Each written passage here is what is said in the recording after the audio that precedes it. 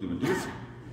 আলহামদুলিল্লাহ ওয়াসসালাতু ওয়াসসালামু আলা রাসূলিল্লাহ ওয়া আলা আলিহি ওয়া সাহবিহি ওয়া মান ইহতাদা বিহুদা। সম্মানিত দর্শক শ্রোতা, তো আজকে আমাদের বিষয়বস্তু হচ্ছে আল্লাহ রাব্বুল আলামিনের বিশেষ এক মাখলুক ফেরেশতা এবং আসমানি কিতাব এর উপরে ঈমান। ফেরেশতা এবং আসমানি কিতাবের উপর ঈমান আনা, এটা আমাদের ঈমানের যে রুকুন, ৬টি রুকুনের বিশেষ রুকুন। মানে আল্লাহ রাব্বুল আলামিনের উপর ঈমানের পরে পরেই এই দুইটি বিষয় আসে। ওখানে কি বলা হয়েছে? আমানতু বিল্লাহি, তারপরে ও মালাইকাতিহি, এরপরে ও কুতুবি। তাইলে আল্লাহ রাব্বুল আলামিন সম্পর্কে আমরা এইগুলো যা আলোচনা করলাম যত কিঞ্চিত, কারণ আল্লাহ এমনই সত্তা যে আপনি যদি তার আলোচনা করেন, গত সপ্তাহে শুনেছেন, সারা পৃথিবীর যত 4 ভাগের 3 ভাগ ব্যাপী পানি, এটাকে কালি বানানো আর বৃক্ষরাজি দিয়ে কলম, আবার ওগুলোকে 7 গুণ বৃদ্ধি করে তো কালিও শুকাবে, কলমও ফুরাবে, কিন্তু আল্লাহ আলোচনাই শেষ হবে না। আপনি কি আর বলবেন? অথচ আজকে আপনি দেখেন যে ওই চন্তিনি চিটাগাং যেটা হয়েছে 19 দিন ব্যাপী সিরাত মাহফিল, হ্যাঁ, জায়গার নাম কি? চন্তি, ওই চিটাগাং আর বাইতুল মুকাররম হচ্ছে পক্ষকাল ব্যাপী সিরাত। এটা আমার মনে করি না যে আমরা সিরাত নিয়ে আমাদের কোনো একটা সমস্যা। সিরাতই তো আমাদের সব সারা জীবনের আলোচনা, কিন্তু এটাকে মৌসুমে নিয়ে আসা, উদযাপনে নিয়ে আসা, এটা চলে না, এটা মানায় না। এবং ওইটার পর্যালোচনা করতে গিয়ে বলা হয়েছিল যে সেখানে গিয়ে দেখা যাবে যে আরো অনেক ইসলাম বিরোধী জিনিস জড়িয়ে আছে। তো বাস্তবে দেখাই গেল ওখানে যিনি শুরু করেছেন ওনার নামেই প্রশংসা হচ্ছে এবং ওনাকে বলা হচ্ছে সাহেব কিবলা। এবার বুঝলেন উনি কোন আকীদা বিশ্বাসে, ঠিক আছে।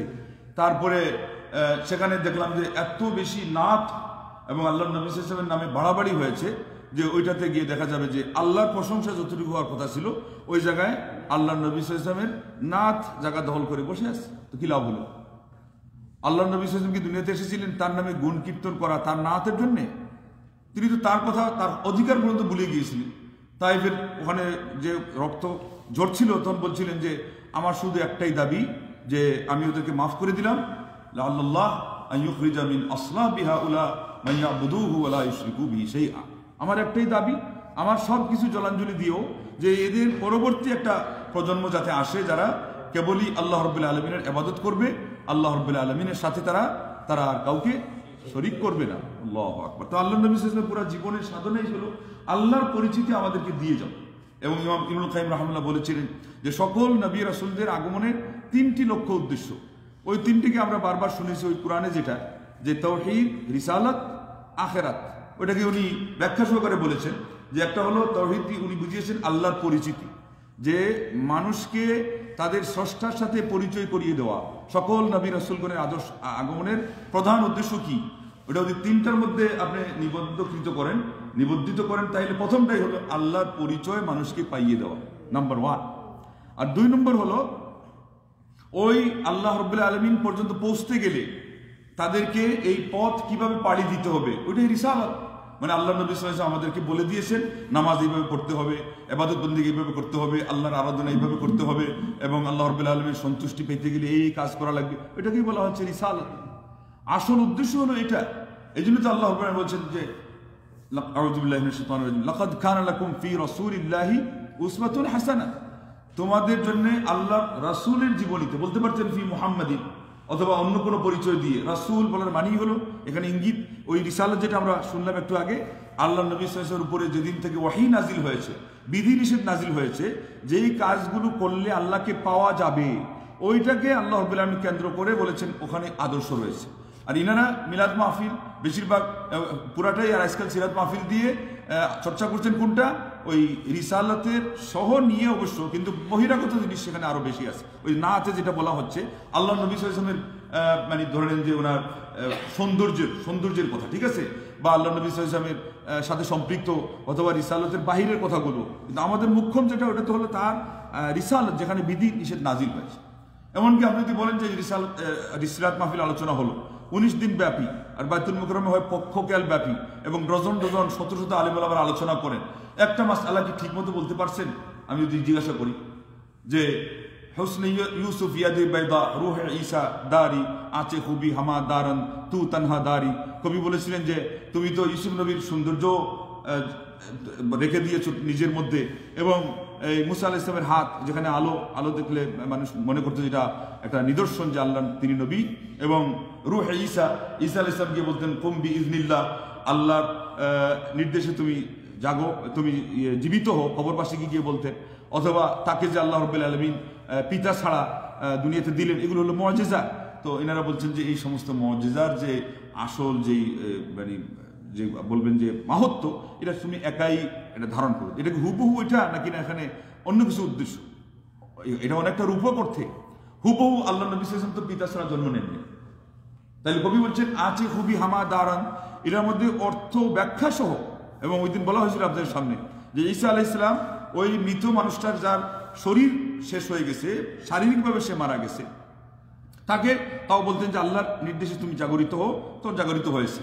ওর চেয়ে বরং ইমাম শাফি রাহিমাহুল্লাহকে কেউ প্রশ্ন করলে এবং এর মাধ্যমে চাইছিল যে খ্রিস্টানদেরকে বা ঈসা আলাইহিস সালামকে প্রাধান্য দিতে, তখন তিনি উত্তর দিয়েছিলেন যে তুমি কার কথা জিজ্ঞাসা করো আর কাকে কার সাথে তুলনা করো? আমার নবী সাল্লাল্লাহু আলাইহি ওয়াসাল্লাম তো সেই মানুষ যে তিনি হলেন যে একটা জাতিকে ধ্বংসস্তূপ থেকে তিনি উদ্ধার করেছেন, মানে জাহিলি যুগকে। তাইলে ঈসা আলাইহিস সালাম একটা মৃতকে তুলতেন, আর আল্লাহ নবী সাল্লাল্লাহু আলাইহি ওয়াসাল্লাম পুরা জাতি যেখানে মানে গোমরাহ হয়ে গেছিল তাদেরকে তিনি জাগরিত করেছিলেন। বলেন আল্লাহু আকবার। কুল লিমান ইয়াসআল আনিল মুখতারি মুআজিজাতান, যে ব্যক্তি মুহাম্মদ সাল্লাল্লাহু আলাইহি ওয়াসাল্লাম সম্পর্কে মুআজিজা জিজ্ঞাসা করে তাকে তুমি জিজ্ঞাসা করো, বলে দাও, উত্তর দাও যে আল্লাহ নবী সাল্লাল্লাহু আলাইহি ওয়াসাল্লাম তো সেই নবী যিনি একটা আহিয়া শাআবাম মিনাল আজদাসি আহিয়াহু, তার কথা তুমি জিজ্ঞাসা করছো। এই সেই নবী পুরা একটা জাতিকে তিনি ধ্বংসলীলা থেকে, ধ্বংসস্তূপ থেকে তিনি তুলে তাদেরকে তিনি জাগরিত করেছেন। তাইলে ওই দিক থেকে আরো বড় হলো। ঠিক আছে, আল্লাহ নবী সাল্লাল্লাহু আলাইহি ওয়াসাল্লামের আরো কত নিদর্শন আছে। ঈসা আলাইহিস সালামের হাতে ছিল আলো, আমার নবী সাল্লাল্লাহু আলাইহি ওয়াসাল্লাম মাহরে নবুয়ত যেটা পিঠের মধ্যে ছিল, এটা ওই রকম না, একদিক থেকে আরো শক্তিশালী। কিন্তু এবার হুবহু যেহেতু মিলছে না, তাহলে হুবহু আপনি মিলাইতে গিয়ে যদি বলেন যে ইউসুফ আলাইহিস সালামের সৌন্দর্যের চেয়ে আমার নবী সাল্লাল্লাহু আলাইহি ওয়াসাল্লামের বাহ্যিক সৌন্দর্য বেশি অথবা সমান, এই উত্তরটা দেন। সিরাত মাহফিল যুগ যুগ যাবৎ বাংলাদেশে হচ্ছে এবং আলোচনাও হচ্ছে, এমনভাবে আলোচনা থেকে যেটা পাওয়া যায় এটা হলো উল্টাটা। সঠিকটা দেন, আপনারা কে বলতে পারবেন? বাহ্যিক সৌন্দর্যের দিক থেকেও কি আমাদের নবী সাল্লাল্লাহু আলাইহি ওয়াসাল্লাম যেটা হলো শারীরিক ইউসুফ আলাইহিস সালামের চেয়ে বেশি, নাকি না এটা ইউসুফ আলাইহিস সালামের বেশি? জি, এই তো উত্তর এটাই আসবে, এটা আবেগী উত্তর। আপনারা তো দিতে পারবেন না। পুরা সিরাত মাহফিল যে হচ্ছে যুগ যুগ যাবত, 19 দিন কেন 29 দিন যদি হয় এবং কিয়ামত পর্যন্ত হয়, চর্চার জন্য যদি সঠিক আমরা আমাদের যে মারজা কুরআন সুন্নাহ থেকে যেভাবে নেওয়ার এবং ইনসাফ ভিত্তিক ফয়সালা, আবেগ ছাড়া, তাহলে তো এই উত্তর এখন পর্যন্ত আসবে না। সৌন্দর্যে আল্লাহ রাব্বুল আলামিন ইউসুফ আলাইহিস সালামকে উপরে রাখছেন, সমস্যা কি? এটা তাও বাহ্যিক সৌন্দর্য, চেহারা। আপনারা জানেন যে মিশরে সাধারণত মানুষগুলোই তুলনামূলক সুন্দর। সেই জায়গায় যদি একজন মানুষ মিশরি সুন্দর আর অন্য জায়গার কোনো একটা সুন্দরকে মিলান, আর ওইটাকে বাহ্যিত বলা হয় যে সে উপরে, আর আমাদের আরেকজন থাকে তার গড় গঠন, আকার আকৃতি, সবচেয়ে বড় কথা হলো সৌন্দর্য। আল্লাহ নবী সাল্লাল্লাহু আলাইহি ওয়াসাল্লাম চারিত্রিক সৌন্দর্যের পাশাপাশি এটাও একটা ছিল যে তিনি একেবারে বিশেষ প্রকোষ্ঠে গোপনে থাকা একজন যুবতী নারী অপেক্ষা আরো বেশি লাজুক ছিলেন। লাজুক মানে লজ্জাবতী ওই মহিলা ছিল, মহিলারা ওটার চেয়ে আরো লাজুক, মানে আল্লাহ নবী সাল্লাল্লাহু আলাইহি ওয়াসাল্লাম আরো লজ্জাশীল। তো এটাকে বলা হয় মানুষের মানে আরো অর্থগত একটা সৌন্দর্য, ধরতে পারেন আধ্যাত্মিক সৌন্দর্য। এগুলো সব মিলিয়ে আল্লাহ নবী সাল্লাল্লাহু আলাইহি ওয়াসাল্লাম চেহারা দেখলেই যে একটা সৌন্দর্য দেখা যেত, এটাই ইউসুফ আলাইহিস সালামের বেশি। কিন্তু এরপরেও কালারে আরো কিছু বাহ্যিক যে জিনিস, এটাতে যেহেতু আল্লাহ রাব্বুল আলামিন ইউসুফ আলাইহিস সালামকে প্রাধান্য দিয়েছেন, তাইলে সঠিক কথা হলো এইটা যে শুধুমাত্র এই বাহ্যিক সৌন্দর্যে ইউসুফ আলাইহিস সালামকে আল্লাহ এত কিছু দিয়েছেন যে লোকজন যেহেতু নিজেরাই বলছে যে অর্ধেক সৌন্দর্য আল্লাহ তাকে দিয়ে দিয়েছেন। আল্লাহু আকবার। এটা মানতে সমস্যা কি? এই সৌন্দর্যের কারণে কি আমাদের নবী সাল্লাল্লাহু আলাইহি ওয়াসাল্লামের মান কমে যাবে অথবা ইউসুফ আলাইহিস সালামের সৌন্দর্য বেড়ে যাবে? আমাদের নবী সাল্লাল্লাহু আলাইহি ওয়াসাল্লাম এমন বিনয়ী যে তিনি যেখানে যেটা না সেটাতে গিয়ে তিনি বিনয় প্রদর্শন করতে এই ইউসুফ আলাইহিস সালাম সম্পর্কে বলছিলেন যে আল্লাহ পাক তাকে রহম করুন। তাকে যখন বলা হলো জেল থেকে আপনি বেরিয়ে আসলেন না, আমাকে বললে আমি চলে আসতাম। তো এখানে আল্লাহ নবী সাল্লাল্লাহু আলাইহি ওয়াসাল্লাম বিনয়ের প্রমাণ দিয়েছেন। আমার নবী যেহেতু এত বিনয়ী, যেখানে যেটা না সেটাও করতে পারেন, আপনাকে আমাকে সঠিক কথাটা মানতে গেলে বিনয়ী হতে সমস্যা কি? কিন্তু আবেগে পড়ে বলবেন যে না বাহ্যিক সৌন্দর্যের দিক থেকেও আমাদের নবী সাল্লাল্লাহু আলাইহি ওয়াসাল্লাম ইউসুফ আলাইহিস সালামের চেয়ে বেশি সুন্দর ছিলেন না, ব্যাপক সৌন্দর্যের দিক থেকে বলতে পারেন। চারিত্রিক দিক থেকে তো আসেই আছে, ইন্নাকা লাআলা খুলুকিন আযীম বলে আল্লাহ দিয়ে দিয়েছেন সূরা কালামের 4 নম্বর আয়াতে। ওই বাহ্যিক সৌন্দর্যগুলো সবগুলো মিলালে আমাদের নবী সাল্লাল্লাহু আলাইহি ওয়াসাল্লাম সুন্দর আপনি বলতেই পারেন। কিন্তু এরপরও আমরা যাকে বলি এটা কালার, একটা গড় গঠন, যেটা হলো প্রধান দুইটা নিয়ম, দুইটা যে আপনার উপাদান, এই দৃষ্টিকোণ থেকে আল্লাহ রাব্বুল আলামিন সকল মানুষের চেয়ে এমনকি নবীদের মধ্যে সবচেয়ে বেশি সুন্দর করেছিলেন ইউসুফ আলাইহিস সালামকে। এটা মেনে নেওয়ার মধ্যে কোনো সমস্যা নেই। এটার উত্তর কি দেখেন নাই? ওই আপনারা যেটা বলছেন ওইটাই বলবে যে না আমাদের নবী সাল্লাল্লাহু আলাইহি ওয়াসাল্লাম বাহ্যত সুন্দরও ছিলেন সবার চেয়ে বেশি, অতএব ইউসুফ আলাইহিস সালামের চেয়ে বেশি। না, ওইটা সঠিক নয়। ওখানে আল্লাহ রাব্বুল আলামিন ইউসুফ আলাইহিস সালামকে সুন্দর বানিয়েছিলেন। কি সুন্দরের সুন্দর খবর আছে তো, ওটা কোরআনের ঘটনা দেখলে তো বুঝে যাবে। আমাদের নবী সাল্লাল্লাহু আলাইহি ওয়াসাল্লামকে দেখে কেউ কি হাত কাটছিল? ইউসুফ আলাইহিস সালামকে দেখে কি ঘটনা ঘটছে? কোরআনে কি দেখলেন? ফল কাটতে লাগছিল। এটা কি সৌন্দর্য! আল্লাহু আকবার! এটা আল্লাহ আর কাউকে দেন নাই, এটা মানতে সমস্যা। কোরআনই তো প্রমাণ দিচ্ছে যে এটা বাস্তব, যে ইউসুফ আলাইহিস সালামকে আল্লাহ এই দিক থেকে সৌন্দর্য দিয়েছেন, প্রাধান্য দিয়েছেন। হুবহু এটা সহজে বোঝার জন্য আমাদের নবী সাল্লাল্লাহু আলাইহি ওয়াসাল্লামের সাহাবাদের মধ্যে সবচেয়ে বড় সাহাবী কে? আবু বকর সিদ্দিক রাদিয়াল্লাহু আনহু। সৎ সাহসিকতার দিক থেকে আপনি যদি বলেন আবু বকর বড় না ওমর বড়, ব্যাস, এটা মানতে সমস্যা কি? দানবীর হওয়ার দিক থেকে না, ওসমান রাদিয়াল্লাহু আনহু। আল্লাহ তাকে এটা দিয়েছেন। ওসমান রাদিয়াল্লাহু আনহুকে আল্লাহ সম্পদ দিয়েছেন, আবার মনও দিয়েছেন। কাউকে ধন দেন, মন দেন না, কাউকে মন দেন, ধন দেন না। তো এটা মানলে কি আবু বকর সিদ্দিকের মান কমে যায়? তো আমরা তো এটাই বুঝি না, এই হলো আমাদের সমস্যা। যার ফলে অনেক সময় এরা তো ব্রেলবি, এই ব্রেলবিদের সাথে আমরাও মিশে যাই, একাকার হয়ে যাই। ওরা তো বলতে তাদের একজন চিরাঙ্গেরই একজন বলছে যে আল্লাহ নবী সাল্লাল্লাহু আলাইহি ওয়াসাল্লাম, আল্লাহ নবী তো আমি আগেও বলেছি, বলে তার আল্লাহ নবী সাল্লাল্লাহু কথা। এরপরে কিন্তু আরো বড় সমস্যা হলো তারা তাদের গুরুজনকে বাড়িয়ে দেয় আরো বেশি। সেই জন্য বললো না যে কবরে যান না, যাওয়ার পরে নাকির মুনকির ফিরিস্তা আসার আগে তাদের ভান্ডারি গৌস ভান্ডারি বলে আগে পৌঁছে যাবে। বলে লা হাওলা ওয়ালা কুওয়াতা ইল্লা বিল্লাহ। তাইলে এদের আসল উদ্দেশ্য শুধু এটাই নয় যে আল্লাহ নবী সাল্লাল্লাহু বাড়িয়ে দেওয়া, আসল উদ্দেশ্য তাদের পীর হুজুরদেরকে আরো বাড়িয়ে দেওয়া। আর আল্লাহ নবী সাল্লাল্লাহু আলাইহি ওয়াসাল্লাম তার নিজের ক্ষেত্রেই বাড়াবাড়ি করতে মানা করেছেন, ইয়াকুমুল গুলু, তোমরা বাড়াবাড়ি থেকে বিরত থাকবে, কেননা তোমাদের আগের যুগের এই জাতিগুলোকে ধ্বংসই করেছে, গুমরা মানে বিনষ্ট করেছে কোন জিনিসটা? বাড়াবাড়ি করাটা। আল্লাহ নবী, এবং এই জন্য তারা শেষ পর্যন্ত কি বলে যে আল্লাহ নবী সাল্লাল্লাহু আলাইহি ওয়াসাল্লাম নূরের তৈরি না বলা পর্যন্ত আপনাকেই ইমানদার মানবে না, বলবে আপনি মুসলমান না, আপনি আল্লাহ নবী সাল্লাল্লাহু আলাইহি ওয়াসাল্লামের সাথে গুস্তাখি করছেন, আপনি বেয়াদবি করছেন। আর ওই নূরের তৈরি বলতে গেলে তো ওই কথাটাই আবার আসবে যে ইউসুফ আলাইহিস সালাম আর যাই হন না হন উনি তো নূরের তৈরি না, আমাদের নবী সাল্লাল্লাহু আলাইহি ওয়াসাল্লাম নূরের তৈরি, তাইলে ওনার সৌন্দর্য বাড়তে হবে। অথচ ঘটনা এটা নয়। আল্লাহ নবী সাল্লাল্লাহু আলাইহি ওয়াসাল্লাম মাটির তৈরি হয়েও তিনি যে এত নিজেকে উন্নত করেছিলেন যে নূরের তৈরি ফিরিস্তাদের চেয়েও আল্লাহ নবী সাল্লাল্লাহু আলাইহি ওয়াসাল্লামের মান কি হয়েছে? উপরে চলে গেছে। আমার নবী সাল্লাল্লাহু আলাইহি ওয়াসাল্লামের ক্রেডিট তো এই জায়গাতেই বাড়লো আরো বেশি। যাই হোক, আল্লাহ নবী সাল্লাল্লাহু আলাইহি ওয়াসাল্লাম সম্পর্কে আমরা এখন আলোচনা বেশি সময় দিতে পারবো না। কথাটা আসলে এই জায়গা থেকে যে আল্লাহ সম্পর্কে আলোচনা আপনি যদি সারা জীবন আলোচনা করেন শেষ হবে না। এই জন্য ওয়াজ মাহফিলগুলোতে আমাদের বক্তারা যা যত আলোচনা করতেছে শান নিয়ে যদি আলোচনা করে, তাহলে সবচেয়ে বেশি যেটা প্রয়োজন এটা হলো আল্লাহ রাব্বুল আলামিনের শান নিয়ে আলোচনা করে। আল্লাহর বড়ত্ব, আল্লাহর মাহাত্ম্য, আল্লাহ রাব্বুল আলামিনের কৃতিত্ব, আল্লাহর অনুগ্রহ, অনুকম্পা, আল্লাহর করুণা, আল্লাহ রাব্বুল আলামিনের দয়া, আল্লাহ রাব্বুল আলামিনের মায়া আজকে যদি আলোচনা করা যেত, মানুষের মধ্যে তাওহীদের যে মাহাত্ম্য ওটা স্থান পেত। এবং এই সমস্ত যে সমস্ত গাল গল্প দিয়ে মানুষের আকীদা নষ্ট করা হচ্ছে, এগুলোকে মানুষ সহজে কি করতে পারতো না? আকীদা নষ্ট করতে পারতো না। সে তো বলতো এই জিনিসটা তো আল্লাহ, গায়বী ভাবে সাহায্য করা এটা তো আল্লাহরই অধিকার, এবং আল্লাহ আমাদের করে থাকেন। কে আমাকে দয়া করবে, কে আমাকে হজ এবং উমরার টিকিট দিয়ে দিবে, আবার সবকিছুর মালিক তো আল্লাহ। এই হুজুর আবার কি কয়? সে বললেন না ওয়াজ মাহফিলে গিয়ে বলতেছে যে অমুক হুজুর কবরে যিনি আসেন উনি আমাকে উমরার টিকিট দেয়, হজের টিকিট দেয়, আমি তার কাছে গিয়ে টিকিট চাইবো। এটা কি কেউ মানায় নিতে পারতো? আল্লাহ রাব্বুল আলামিনের মাহাত্ম্য বেশি না বলার কারণে এই সমস্যা হচ্ছে। অতএব এই জায়গায় আপনি ক্রস করে আল্লাহ নবী সাল্লাল্লাহু আলাইহি ওয়াসাল্লামকে এনেও যদি বলেন যে না আল্লাহর অধিকারে কিছু কম করবেন, আবার বলবেন না এটা চলবে না, আমার নবী এটা চানই নেই সাল্লাল্লাহু আলাইহি ওয়াসাল্লাম।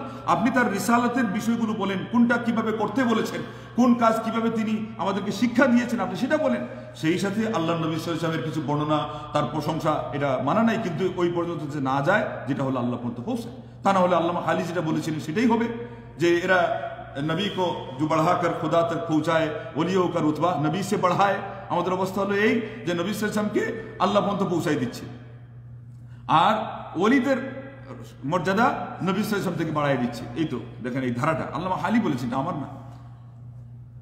তো যাই হোক, এই সমস্যাটা হচ্ছে এই জন্য যে আল্লাহ রাব্বুল আলামিনের শান নিয়ে আমরা যতটুকু বলার সেটা বলি না, এই জন্য তাওহীদ যে বিষয়টা নিয়ে বেশি আলোচনা করা দরকার।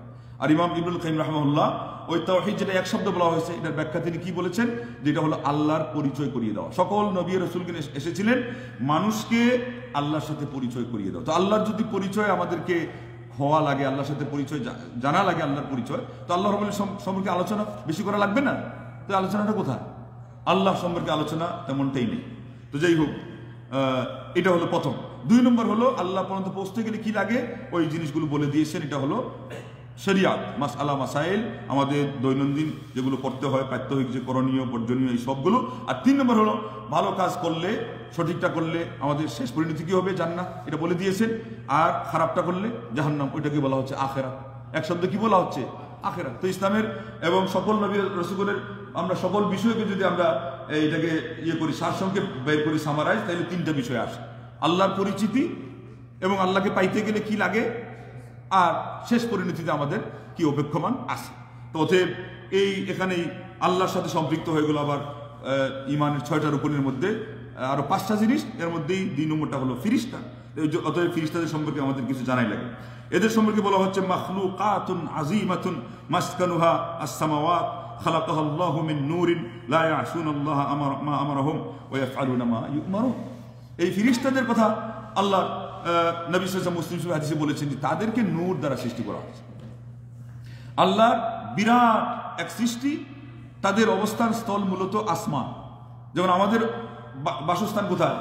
জমিন। ফিরিস্তাদের বাসস্থান আসমান। ঠিক যদি বলা হয় আমাদের যেই জন্মের, আমাদের যে সৃষ্টির যে উপাদান, এটা কিসের? আমরা কিসের তৈরি? মাটির। এর বিপরীতে ফিরিস্তারা নূরের। আগুন হলো জিনের। ওই একই হাদিসে আসছে মুসলিম শরীফে যে খুলিকাতিন নারু মিন নূরিন, খুলিকাতিল মালায়েকাতু মিন নূরিন ওয়া খুলিকাল জিন মিন নারিন ওয়া খুলিকতুম কামা উসিফা লাকুম। ফিরিস্তাদেরকে আল্লাহ সৃষ্টি করেছেন জ্যোতি থেকে, নূর থেকে। আর জিনদেরকে তৈরি করেছেন আল্লাহ রাব্বুল আলামিন আগুন থেকে। আর তোমাদেরকে আল্লাহ সৃষ্টি করেছেন যেটা তিনি বলেছেন, হাওয়ালা করে দিয়েছেন। কোরআনের হাওয়ালা। কোরআনে আল্লাহ কি বলছেন? মিন তিনিল লাযিব, বিভিন্ন শব্দ, মানে মাটির 5টা ধারা বলেছেন। একটা কাঁচা মাটি, কাদা মাটি, আরেকটা একটু ভিজা মাটি, এরপরে আবার এটাকে শক্ত করা, এই করতে করতে ঠনঠনে হওয়া। এটা শেষ পর্যায়ের কথা বর্ণনা করেছেন। মূল কথা, শেষ নির্যাস এটাই হলো যে আমরা আমাদের বাবা, এটাও কোনটাকে কেন্দ্র করে? বাবা আদম আলাইহিস সালামকে কেন্দ্র করে। এরপরে মা হাওয়া থেকে নিয়ে আমরা সবাই হলাম নির্যাস। এই জন্য আল্লাহ পাক যে বিভিন্ন আলোচনা রেখেছেন তার মধ্যে একটা শব্দ নির্যাস। এখন আমরা বলতে পারি মাটির তৈরি, কিন্তু এটা মূলত বলতে হবে নির্যাস। চাক্ষুষ মাটি বললে এখন আর ওই মিলবে না, কারণ চাক্ষুষ মাটির তো তৈরি বাবা আদম আলাইহিস সালাম। আমরা নির্যাস থেকে, কারণ আমরা এখন ধাতু ভিত্তিক আমাদের জন্ম, ওখানে নির্যাসটা আছে। এবং সেখানে আবার মাটি শুধু একা না, সেখানে কি আছে? আমরা কি বলি? আগুন, পানি, মাটি, বাতাস। এই 4টা হলো তাও আমাদের এই বস্তুগত, যেটা হলো বাহ্যিক। আধ্যাত্মিক আরেকটা আছে, এটা হলো রূহ। ওটা যদি ফুৎকারিত না হয় তাহলে আমার জীবন চলে না, হৃদস্পন্দন চালু হয় না। যেমন বাবা আদম আলাইহিস সালামের মাটি দিয়ে আল্লাহ তৈরি করেছেন ঠিকই, কিন্তু যতক্ষণ পর্যন্ত আত্মা ফুৎকার করেন নাই ততক্ষণ পর্যন্ত ওনার মধ্যে হৃদস্পন্দন জাগরিত হয় নাই। তাইলে এখানে দেখেন আরেকটা ব্যাখ্যা আছে। সব কথা এক বাক্যে নেওয়া যায় না। আমরা যখন যদিও বা বলি যে মাটির তৈরি, তারপরেও আগাগুলা সব মাটির না, সেখানে আরো মিশ্রণ কিসের আসে? বাতাস আছে, একটু আগুনেরও আছে। আল্লাহু আকবার। তারপরে কি আছে? বাতাস বললাম, আগুন আছে, এরপরে মাটি তো আছেই, তারপরে পানি আছে। আল্লাহু আকবার। সবগুলোর মিশ্রণ। তো ঠিক তদ্রুপ আল্লাহ নবী সাল্লাল্লাহু আলাইহি ওয়াসাল্লামকে আল্লাহ পাক বিভিন্ন জায়গায় নূর বলেছেন। সেটাও এক অর্থে, চূড়ান্ত অর্থে নয়। নূর বলতে গিয়ে আল্লাহ রাব্বুল আলামিন কোরআনকে বুঝালেন না, ইসলামকে বুঝালেন না, হেদায়েতকে বুঝালেন। কারণ হেদায়েতের এটা হলো একটা আদর্শগত আলো। আমরা বলি না আল কোরআনের আলো ঘরে ঘরে জালো, এটা হলো আদর্শের আলো। আমরা নিজেরা বলি যে এই মানুষটা আমাদের এলাকায় আসার পরে এলাকাটা আলোকিত হয়ে গেছে। এটা কি ওই লাইটের আলো? এটা আজকের যে লাইট দিয়ে আমরা আলো করলাম, ওটা আদর্শের আলো, আল্লাহ নবী সাল্লাল্লাহু আলাইহি ওয়াসাল্লাম আদর্শের আলো। কিন্তু আপনি এই যে বেরেলভী আকীদার লোকজন কিয়ামত পর্যন্ত এদেরকে বুঝিয়ে ছাড়তে পারবেন? আরো বুক ফুলিয়ে আরো বড় গলায় গলাবাজি করে বলবে যে এই বেটা, এই সমস্ত ওহাবিরা আল্লাহ নবীকে নূর মানে না, এই বেটার হলো কাফির। বলবে কি বলবে না? এবং গলাবাজি করছে তো এখন কঠিন ভাবে। সুরের মায়ের বড়গুলা। তো এইভাবে মিলাদের পরিবর্তে এখন সিরাত মাহফিল আর ওদের ওখানে গিয়ে এগুলো করার মাধ্যমে বরং আমরা কি করছি, আমরা বুঝতে পারছি না, প্রকারান্তরে তাদেরকে সহায়তা করছি। তারা ওই মঞ্চ থেকেই তো এগুলো প্রচার করে যে আল্লাহর নবী কিসের তৈরি, নূরের তৈরি, এবং সেই মঞ্চ থেকেই সিরাত মাহফিলের নামে আল্লাহর যতটুকু প্রশংসা করার কথা তার পরিবর্তে আল্লাহর নবীর সাথে প্রশংসা করছে, যেটা আল্লাহর নবীও চান না, আল্লাহও চান না, এবং যেটা ইসলাম চায়ও না। ইসলাম চেয়েছে আল্লাহর নবী সাল্লাল্লাহু আলাইহি ওয়াসাল্লামের আদর্শকে আপনি কিভাবে আপনার জীবনে বাস্তবায়ন করবেন সেটা। তো যাই হোক, এরপরে আল্লাহ পাক সূরা কাহাফের 110 নম্বর আয়াতে বললেন যে কুল ইন্নামা আনা বাশারুম মিসলুকুম ইউহা ইলাই আন্নামা ইলাহুকুম ইলাহুন ওয়াহিদ। হে নবী, তুমি নিজের ভাষায় বলে দাও যে আমি তোমাদের মতো মানুষ। একেবারে মিসলুকুম বলেছেন, মানুষ তো মানুষ, আবার শব্দটা মিসলুকুম, এই মতো শব্দটা বোঝানোর জন্য আরবিতে 3টা শব্দ ব্যবহার করা হয়। একটা হলো মিসিল, আর একটা হলো শিব, আর একটা হলো নাহ। তো বলতে পারতেন যে বাশারুন শিব হুকুম, বাশারুন নাহওয়াকুম, কিন্তু বলেননি। কেননা নাহ এবং শিব এর মধ্যে আংশিক জিনিস হলেই হয়ে যায়, পুরা হওয়ার শর্ত না। কিন্তু ভালো করে মনে রাখবেন এই ব্যাখ্যাটা, এই ব্যাখ্যা সব জায়গায় পাবেন না। কিন্তু মিছিল জিনিসটা কি বুঝায়? মিছিল জিনিসটা 100 সমান বুঝায়, বলেন আল্লাহু আকবার। তারপরে ওই যে 100 সমান বলতে এই ওদের মতো পাগলামির ব্যাখ্যা নিয়েন না যে আল্লাহ রসুল আর আমরা সমান। এটা কোন পাগল বলবে? আল্লাহ রসুলের শানের সাথে কি এটা বোঝানো হচ্ছে? এই প্রসঙ্গই তো এখানে না, এখানে মেটেরিয়ালস কিসের মাধ্যমে তৈরি সেটা বলা হচ্ছে। এই দিক থেকে বলা হচ্ছে যে আল্লাহ নবী সাল্লাল্লাহু আলাইহি ওয়াসাল্লাম সৃষ্টিগত দিক থেকে যে কোন উপাদানে তৈরি, এই ক্ষেত্রে হুবহু 100 আমাদের সাথে মিল, এটা বোঝানোর জন্য মিছিল যখন বলেছেন, এরই অর্থ হলো যে মাটির তৈরি, আমরা যেভাবে ওইভাবে আল্লাহ নবী সাল্লাল্লাহু আলাইহি ওয়াসাল্লাম মাটির তৈরি। ঠিক তদ্রুপ আরেকটা কথা সেখানে আসে, বাকি তারা যে এত কিছু শান বাড়ানোর জন্য বলতেছে যে নূর না বললে হচ্ছে না। আপনি যদি বলেন যে আল্লাহ নবী সাল্লাল্লাহু আলাইহি ওয়াসাল্লাম ফিরিস্তা না জিন না মানুষ, ওটাকে ভাগ করলে, শ্রেণী বিন্যাস করলে আল্লাহ নবী সাল্লাল্লাহু আলাইহি ওয়াসাল্লাম কোন শ্রেণীতে? তিনি তো সেরা মানুষ, নবীদেরও সেরা, রাসূলদেরও সেরা, কিন্তু মানুষ না ফিরিস্তা না জিন। আল্লাহ পাক তো 3টা শ্রেণী রাখছেন উপাদানের দিক থেকে, হয় মানুষ না ফিরিস্তা আর না হলে জিন। আপনি যদি নূরের বলেন তো নবী সাল্লাল্লাহু আলাইহি ওয়াসাল্লামকে মানুষ না বলে কোথায় নিয়ে যেতে হবে? ফিরিস্তাদের কাতারে। ওটা তো হয়ই নেই। তারাই তো বলছিল জাহিলি যুগের লোকরা যে উনি যদি সত্যই হবেন তাহলে আল্লাহকে সহ ফিরিস্তাদেরকে নিয়ে উনি কেন এখানে আসেন না? তাহলে আমরা মেনে নিতাম।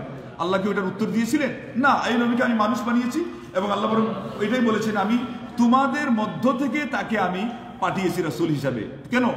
আদর্শ হিসাবে যেই শ্রেণীর আমরা, ওই শ্রেণীর রাসূল সাল্লাল্লাহু আলাইহি ওয়াসাল্লাম যদি হন তাইলে মানাটা সহজ। ফিরিস্তাদের চাহিদাই ভিন্ন, আমাদের চাহিদা ভিন্ন।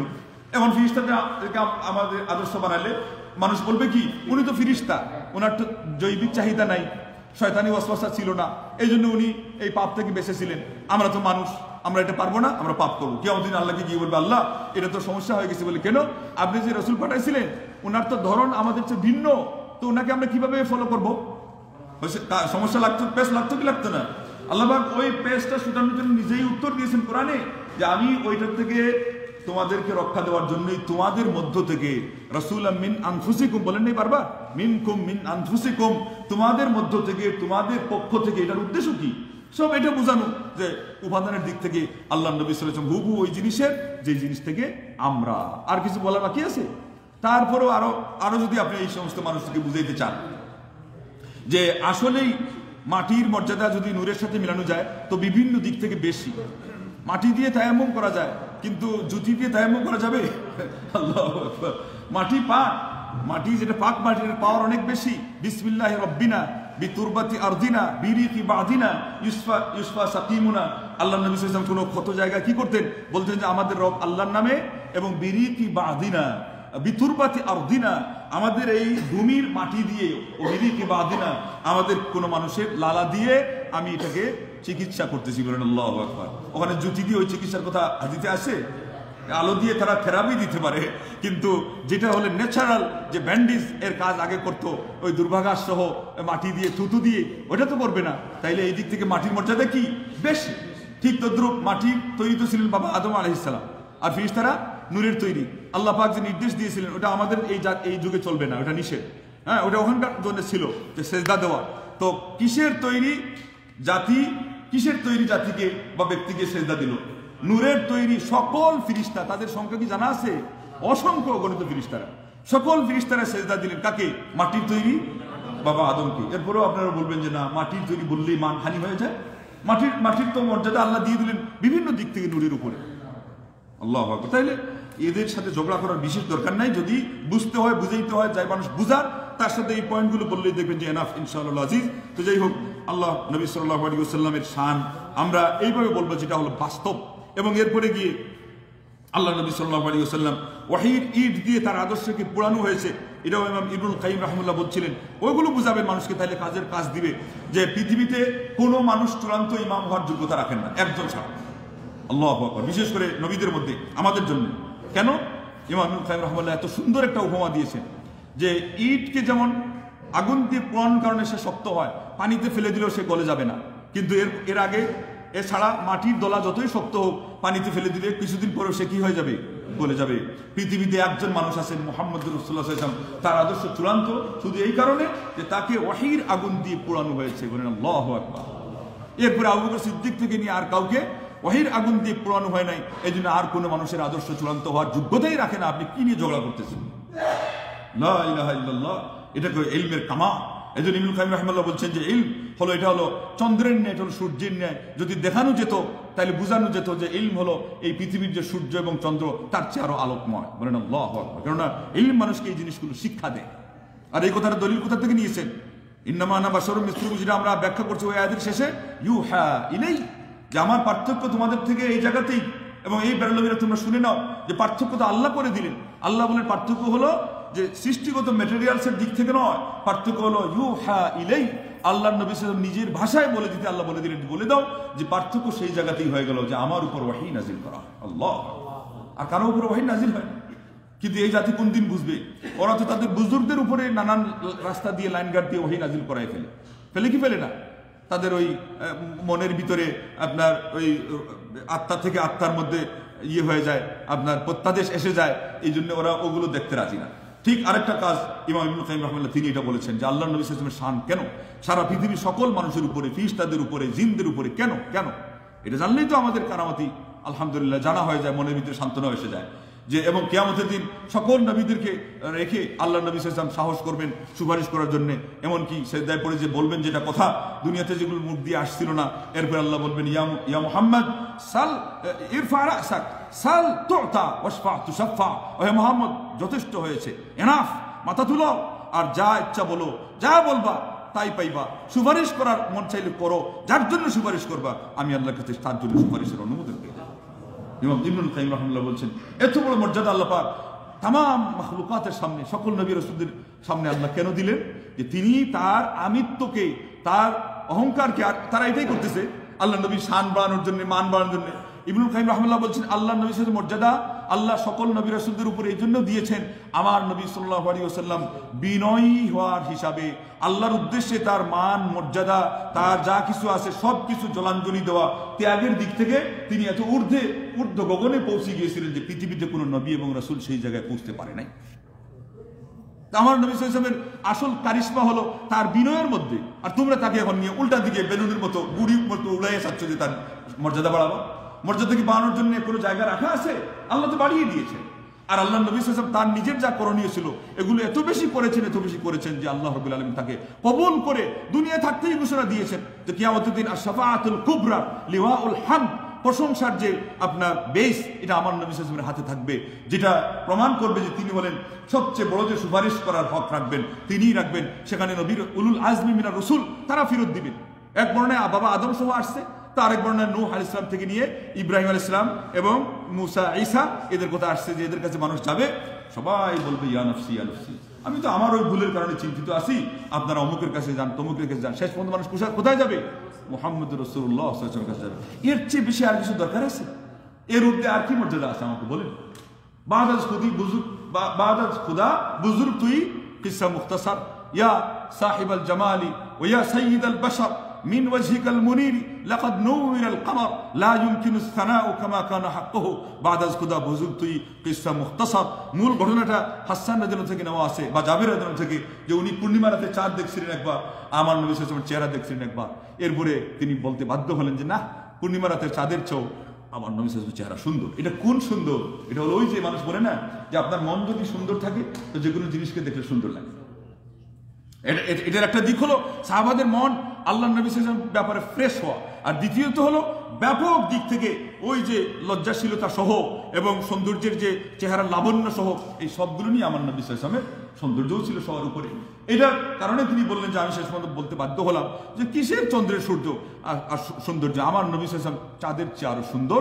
বরং উনি বলতে বাধ্য হলেন যে আমার নবী সাল্লাল্লাহু আলাইহি ওয়াসাল্লামের সৌন্দর্য থেকে যেন চাঁদকে নিয়ে দিয়ে চাকে সুন্দর করা হয়েছে। এটাও সাহাবীর ভাষায় বুঝতে হবে, সাহাবীর আকীদায়। কোনো বেরলভী যদি ব্যাখ্যা করে তো সে একেবারে তার দলিল এখানে পেয়ে গেছে।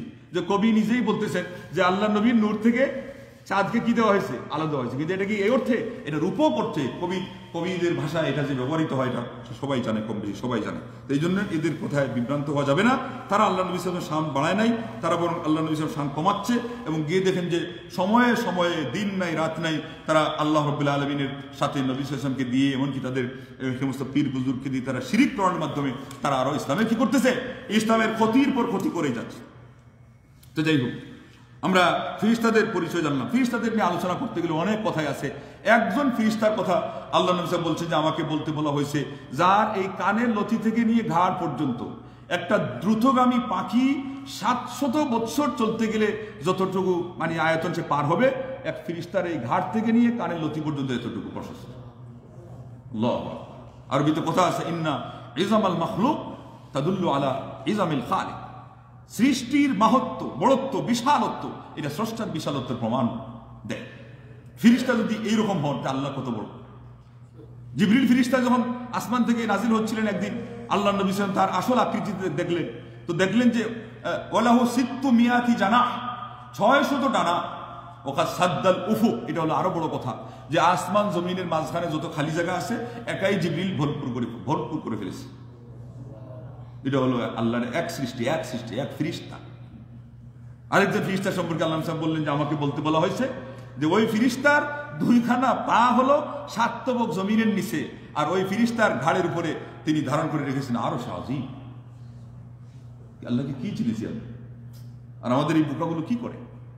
অমুকের গল্প বলে, তমুকের গল্প বলে। তুমি আমার আল্লাহর শান বলতে গিয়ে এই ফিরিস্তাদের এই যে 3টা পয়েন্ট বলা হলো, কিয়ামত পর্যন্ত এগুলো বলতেই তো মানুষকে আল্লাহর শান বুঝাই সারতে পারবে না।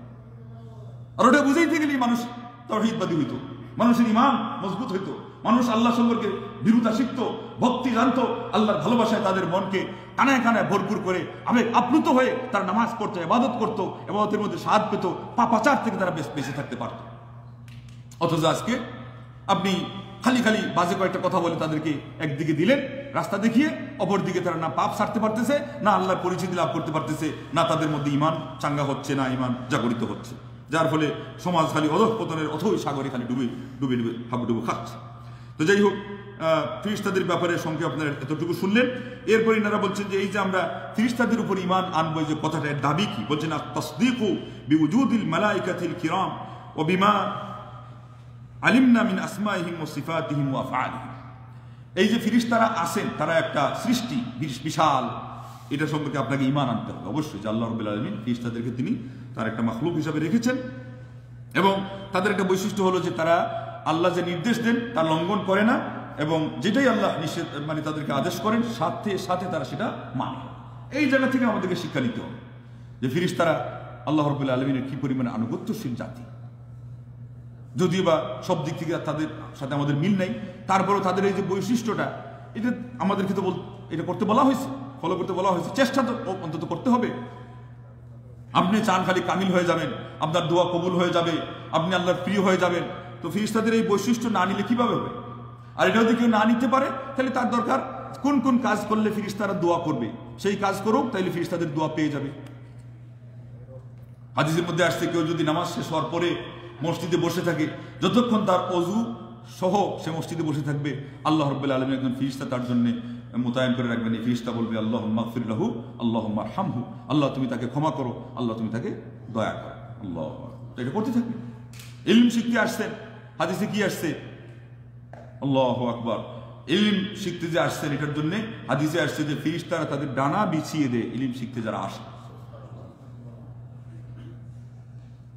এবং এদের জন্য আসমানে জমিনে যা কিছু আছে, এমনকি পানির গর্ভে পানির পেটের মধ্যে থাকা মাছও দোয়া করে। তো এর মধ্যে আসমানে যারা আছে এরা ফিরিস্তা না, তারা দোয়া করে। এগুলো কাজ করেন, ফিরিস্তাদের দোয়া পেয়ে যাবেন। অমুক কামিল তমুক কামিল হারামে বেচারার পেট ট্যাঙ্কির মতো হয়ে আছে, দুই হাতে ধরে দুইজন সামনে থেকে টান দে, পিছনে আরেকজনের দিকে ধাক্কা না দিলে গাড়িতে উঠতে পারে না। আর মুরিদ করার সাথে সাথে মুরিদনি সহ বানায় রাখছে, পাপে ঘেরা। অনেক মুরিদের চেয়ে এইগুলো আরো বেশি গুনাহগার।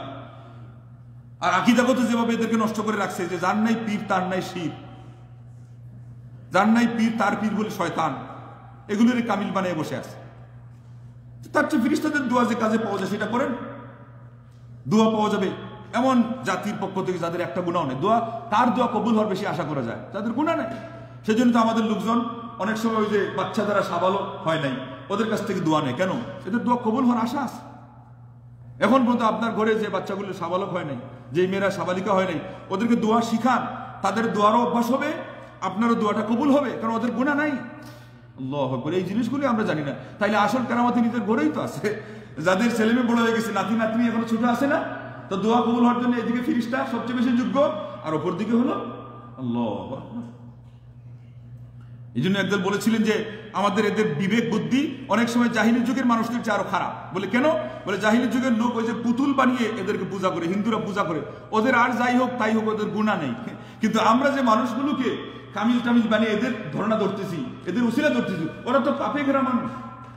কে জানে এমন পাপের কারণে তার কবরে দাউদ করে আগুন জ্বলতেছি। বুঝলাম যারা শাহজালাল, শাহফরান, খান জাহান আলী এরা দাওয়াত দিয়েছেন, অনেক বড় আল্লাহর প্রিয় হবেন, অবশ্যই আল্লাহর ওলি, কোনো সমস্যা নেই বলতে। কিন্তু এরপরেও তো এটার আশঙ্কা তো আছেই যে আল্লাহ যদি কোনো পাপের কারণে পাকড়াও করে ফেলেন, তো সে বেচারা নিজের অবস্থা নিয়ে তো নাফসি নাফসি করতেছে, আপনাকে টানবে কখন? এটা কি বাস্তব জিনিস না? এটা তো এমন বাস্তব জিনিস যে একটু আগে শুনলেন, সকল নবী রাসূলরা পর্যন্ত হাসরের মাঠে গিয়ে ইয়া নাফসি করতে বাধ্য হবে। আল্লাহু আকবার। যাই হোক, ওই দিকে আমি যাচ্ছি না, ওটা ব্যাখ্যা করতে গেলে অনেক কিছু সেখানে বলার আছে এবং আমাদের অনেক চিন্তা সেখানে খোরাক আছে, কিন্তু আমাদেরকে চিন্তাশীল অন্তর তৈরি করতে হবে, তাইলে আল্লাহ রাব্বুল আলামিন ইলমে নাফে এবং আমলে সালেহ আমাদেরকে দান করবে। তো ফেরেশতাদের যাদের বর্ণনা এসেছে তাদের ওই বর্ণনা সহ এইভাবে বিশ্বাস করা। ধরে নেন যে আপনি জানলেন যে অসংখ্য গণিত ফেরেশতারা আছেন, কি পরিমাণ? বর্ণনায় আসছে আসমানে 4টি আঙ্গুলির জায়গা খালি নেই যেখানে একজন ফেরেশতা নাই। এক হাদিসে আসছে যে তারা সেজদায় না, আর এক হাদিসে আসছে না কেউ সেজদায় তো কেউ রুকুতে আর কেউ দাঁড়িয়ে আছে। লা ইলাহা ইল্লাল্লাহ। আল্লাহর ইবাদতের জন্য আপনার আমার ঠেকায় পড়ে আছে। আর 70,000 ফেরেশতা এই বাইতুল মামুরে তারা ঢুকতেছেন ইবাদতের জন্য। যেই 70,000 প্রথম দিন ঢুকেছেন, এটা কে জানে যে কোন দিন থেকে আল্লাহ সেই সিরিয়াল শুরু করেছেন। ওই 70,000 ফেরেশতার আর কিয়ামতের আগ পর্যন্ত বাড়ি আসবে না, নতুন 70,000 প্রত্যেক দিন ঢুকতেছেন আর ইবাদত করতেছেন। অথচ আমাদের কারো কারো মানে অবস্থা দেখলে, ভাষা শুনলে মনে হয় আল্লাহ রাব্বুল আমাদের ইবাদতের ঠেকায়। এগুলো আল্লাহকে না চিনার কারণে। এই জন্য বারবার বলছে আল্লাহ সম্পর্কে আলোচনা আমাদের সমাজে এখনো কম আছে, শত গুণ কম আছে, আরো লক্ষ কোটি গুণ বাড়ালে বলে আমাদের ঈমান মজবুত হবে। আল্লাহর যে মাখলুক ফেরেশতাদের তো আলোচনা আমরা ঠিক মতো করতে পারি, যার কারণে আজকে আমাদের এই অবস্থা। এবং ফেরেশতাদের মনে রাখতে হবে তারা আমাদের সাথে আছেন, সেটা মনে রেখে আমাদেরকে ওইভাবে কেয়ারফুল থাকতে হবে। দুর্গন্ধযুক্ত জিনিস কেন আল্লাহ নবী বলছেন মসজিদে নিয়ে আসা যাবে না? ফাইন্নাল মালাইকাতা তাতাআযযা বিমা ইয়াতাআযযা বিহি ইবনু আদম। আমার উম্মতেরা কাঁচা রসুন কাঁচা পেঁয়াজ খেয়ে মসজিদে এসো না। তুমি শুধু এটা মনে করো না যে মুসল্লির কষ্ট হবে, তোমার সাথে তো আল্লাহর ফেরেশতারা আছে, ওই জিনিসে তাদেরও কষ্ট হয় যে জিনিসে আদম সন্তানের কষ্ট হয়। তাইলে আপনি একসময় আল্লাহর ভয়ের কথা চিন্তা করে যদি দেখেন হচ্ছে না, অন্তত এটা চিন্তা করেন যে আল্লাহ তো আরশে আজিমের উপরে আছেন, তো ফেরেশতা তো আমার সাথেই আছে, কেন আমি এই পাপটা করছি, কেন আমি অন্যটা করছি? আর আসলে তো ঈমান ওইরকম যদি হইতো তাহলে আমাদের আর এদিকে আশাই লাগতো না, আল্লাহর কথা ভাবলেই হয়ে যেত। কিন্তু অনেক সময় হয় না, তখন আপনি অন্তত এটা খেয়াল করেন যে হায় হায় এই ফেরেশতা তো আমার নামায় লিখতেছে, এক্ষুনি লিখতেছে, আর এই ফেরেশতা তো আমাকে বডিগার্ড হিসেবে আল্লাহ বলছেন যে লাহু মুআক্কিবাতুন মিন বাইনি ইয়াদাইহি ওয়া মিন খালফিহি ইয়াহফাজুনাহু মিন আমরিল্লাহ। তারা সামনে পেছনে বডিগার্ড হিসেবে আল্লাহর নির্দেশে আমাদেরকে তারা করে গার্ড দেয়, হেফাজত করে। আর ওই ফেরেশতাকে সাথে রেখে আমি এই অন্যটা করছি। এই দুর্গন্ধযুক্ত জিনিস নিয়ে যখন মসজিদে যাওয়া যাবে না, তাইলে পরে আমার সাথে যদি ফেরেশতা থাকেন, আমি এটা চাই, আমার বাসা বাড়িতে থাকেন চাই, তাইলে আমাকে দুর্গন্ধ জিনিস এই বিড়ি সিগারেট সহ অন্যান্য পাপের কাজ ঘরেও করা যাবে না। যেমন বুখারী শরীফে হাদিসে আসছে ওই ঘরে আল্লাহর বিশেষ ফেরেশতারা ঢুকেন না। রহমতের ফেরেশতা অনেক অনুবাদ করে আল্লাহর সকল ফেরেশতাই রহমতের, কিন্তু আপনার কারণে রহমত নিয়ে কেউ আসে আর আপনার কারণে কেউ হয়তো অভিশাপ নিয়ে আসে, সেই জন্য বলা হয় রহমতের ফেরেশতা। আসলে তো এখানে ব্যাপক ফেরেশতা, হাদিসে কোন রহমতের ফেরেশতা বলা হয়নি। লা তাদখুলুল মালাইকা, ফেরেশতা মাত্রই কোন ফেরেশতা ঢুকে না ফি বাইতিন ফি কালবুন আও তাসাউই, যেই ঘরের মধ্যে কুকুর আছে কিংবা ছবি আছে, কোন ফেরেশতাই ঢুকবে না। তাইলে আপনি এই কথাটা মনে করলেও তো কি করতে পারেন, আপনি আপনার ঘরকে ছবি মুক্ত রাখতে পারেন। আজকে আমাদের ঘরে শান্তি নাই কেন? অশান্তির কারণ কি? অনেকটা কারণের মধ্যে একটা হলো পাপাচার দিয়ে ঘর ঘেরা। আগে তো টেলিভিশন দিয়ে হতো, এখন তো যার যার হাতের মুঠোর মধ্যে মোবাইল দিয়ে ভরা। এগুলো সাফ করতে হবে। তারপরে গীবত, শেখায়ত, গাল মন্দ, স্বামী স্ত্রীর ঝগড়া, সন্তানদের সাথে নানান ধরনের বাজে কথা, দুর্মুখ হওয়া, এইসব জিনিসগুলো কারণ। তো এই জন্যে কোরআন তিলাওয়াতের মাধ্যমে ঘর আবাদ করতে হবে, দোয়া জিকিরের মাধ্যমে ঘর আবাদ করতে হবে, আল্লাহর শান নিয়ে আলোচনা করা, নবী সাল্লাল্লাহু আলাইহি ওয়াসাল্লামের সিরত নিয়ে আসলে আলোচনা করা, পুরা 12 মাস ব্যাপী কি সকাল কি সন্ধ্যা কি রাত কি দিন আলোচনায় ঘর দৌড় এগুলোকে আবাদ করতে হবে। তাইলে ঘর আলোকিত হবে, মনও আলোকিত হবে, শরীরের মধ্যে এগুলোর প্রভাব পড়বে এবং আপনার জীবন সুখের শান্তিময় হবে এবং আমাদের জীবনে উত্তরোত্তর উন্নতি এবং অগ্রগতি এবং আরো বেশি প্রগতি আসবে। ফিরিস্তারা যে আসেন এটার আয়াত বলি শেষ করে দেওয়া হবে, কেননা সময়ের শেষের দিকে এসে গেছে। যে সূরা বাকারা 285 নম্বর আয়াতে আল্লাহ বলেছেন, আমানা রাসূলু বিমা উনজিলা ইলাইহি মির রাব্বিহি ওয়াল মুমিনুন কুল্লুন আমানা বিল্লাহি ওয়া মালাইকাতিহি ওয়া কুতুবিহি ওয়া রাসূলিহি লা নুফাররিকু বাইনা আহাদিন মির রাসূলিহি ওয়া ক্বালু সামি'না ওয়া আতা'না গুফরানাকা রাব্বানা ওয়া ইলাইকাল মাসির। রাসূল পর্যন্ত আল্লাহ রাব্বুল আলামিন যা কিছু নাজিল করেছেন তার পক্ষ থেকে সেগুলোর উপর তিনি ঈমান এনেছেন এবং মুমিনরাও ঈমান এনেছে। আর তাদের প্রত্যেকেই এই প্রত্যেকটা জিনিসের উপর ঈমান আনে। তাহলে এই যে আল্লাহর সাথে ঈমানের পাশাপাশি ফেরেশতা, আসমানি কিতাব, নবী রাসূলদের উপর ঈমান, এটা আমরা যেমন এনেছি আল্লাহর নবীগণ পর্যন্ত এটার উপর ঈমান এনেছে। আল্লাহু আকবার, কত বিশাল জিনিস! যে তারাও এটার উপর ঈমান আনার মাধ্যমে তারা নবী এবং রাসূল হিসাবে পরিগণিত হয়েছেন। তাহলে আমাদেরকে ঈমান না আনলে কি হবে? তাইলে ঈমান আনতে হবে আল্লাহ যা নাজিল করেছে সেটার উপরে, এবং এরপরে বলছেন প্রত্যেকে ঈমান আনে কিসের উপরে? আল্লাহর উপরে, ও মালাইকাতি আল্লাহর ফেরেশতাদের উপরে, ও কুতুবিহি আল্লাহর পক্ষ থেকে নাজিলকৃত আসমানি কিতাব সমূহের উপরে, ও রসুলিহি আল্লাহর পক্ষ থেকে প্রেরিত নবী রাসূলদের উপরে। এখানে রসুল শব্দ বললেও উদ্দেশ্য নবী এবং রাসূল সবাই, কেননা আরবিতে একটা সিস্টেম আছে যে একটা শব্দ বলা হবে উদ্দেশ্য ব্যাপক থাকবে। লা নুফাররিকু বাইনা আহাদিন মির রাসূলি, এই দেখেন আমরা আল্লাহ রাসূলদের কারো থেকে কারো তারতম্য করি না, পার্থক্য করি না। এর অর্থ কি? মর্যাদার দিক থেকে তো আল্লাহ তারতম্য করেই দিয়েছেন। তাইলে তারতম্য করি না কিসের দিক থেকে? ঈমান আনার দিক থেকে। আপনি এক নবীকে মানেন, আরেক নবীকে মানলেন না, ঈমান হবে? এই দৃষ্টিকোণ থেকে বলা হচ্ছে যে এক নবীর থেকে আরেক নবীর মধ্যে আমাদের কোনো পার্থক্য নাই।